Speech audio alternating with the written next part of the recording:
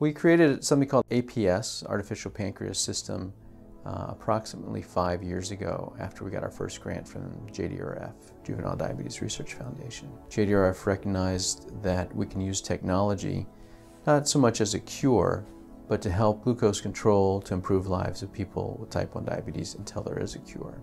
In essence, we're trying to automate insulin delivery for patients with type 1 diabetes, so they don't have to worry about how much insulin to take throughout the day and overnight, etc. Much like a thermostat in a room controls the temperature with invisible technology, if you will, we want to take that same invisible technology, feedback control, put it in an insulin pump together with a glucose sensor to allow the subject to have automatic, invisible, hands-free control of their glucose.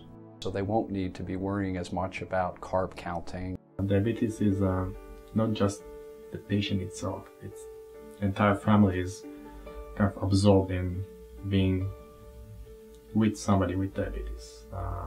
When I meet parents of young people with diabetes, and they will say, we can't sleep overnight because we need to measure blood glucose every so often.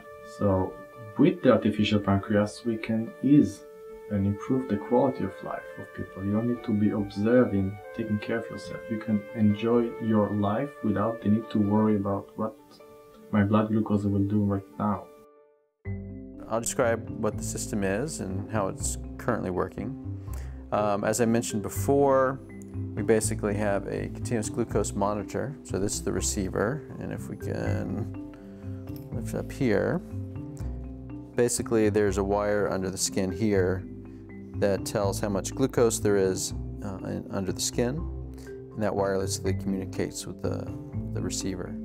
The receiver then sends the signal to the computer, could be a laptop, could be a phone, and then it decides, the brain of the operation here decides how much insulin to give. Then it sends that information out through another cable to this device, which wirelessly communicates with the pod. The patient gets insulin every 5 minutes. And then we get another reading from the sensor, and it goes back through the same process over and over.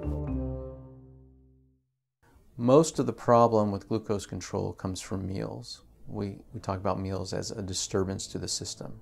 If there's a big disturbance, the blood sugar goes high, the system wants to give a lot of insulin, which may put them at risk for going low later. In this project that we're doing today, we're also adding inhaled insulin.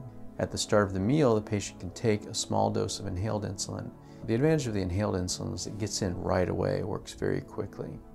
So at the start of a meal, if we can give a small dose of inhaled insulin, instead of the blood sugar going up very fast, it will go up a little bit slower, and the controller and then the subcutaneous insulin can actually work better. So this is the inhaler for the inhaled insulin. This is the insulin itself, and all you do is open it up, line it up, drop the cartridge in, close it, and it's ready to go. It contains about 10 units of insulin, but once it gets into the body, it's about 3 units. And then you just take this off and inhale. It's very straightforward as far as loading the device, taking the insulin. There's no needles involved, and the insulin gets in quite quickly. And it also doesn't stay around, doesn't hang out for a long time. So it will act when you want it to, and then by the time the meal is over, that insulin should be going away. So you don't have to worry about having a lot of low blood sugars a couple of hours after a meal. The purpose of this study was to use inhaled insulin to get better postprandial glucose control. I'll first show you the results here from Jen's previous study where she did not use inhaled insulin and ate a 50-gram carbohydrate meal. As you can see, the excursions are quite high. I'll next show you here in green her excursions when she took a small amount of inhaled insulin at the beginning of the meal. As you can see, the postprandial exposure is approximately half that when she used inhaled insulin as opposed to when she does not use inhaled insulin. We're very encouraged by these results as it brings her glucose level closer to normal.